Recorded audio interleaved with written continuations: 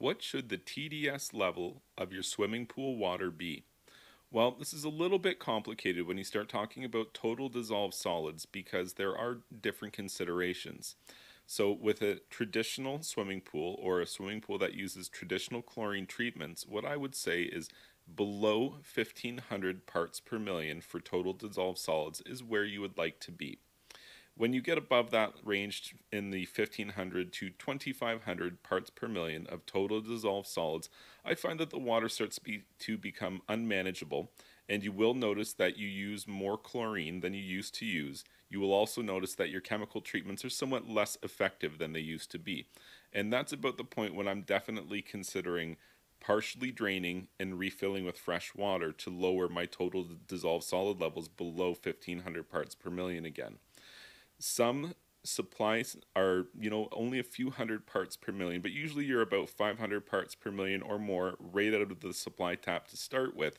So by the time you start doing your chemical corrections, then the numbers add up pretty quickly. Where things get confusing is if you have a saltwater swimming pool, or if you live in an area where it has water, there's water restrictions, so you can't just drain and refill your pool anytime you want.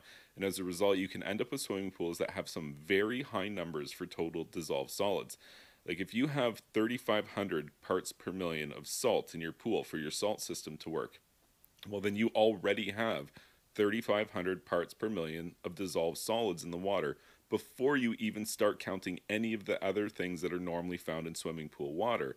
So that whole idea of 1,500 to 2,500 is kind of out the window because your starting point is so much higher than that.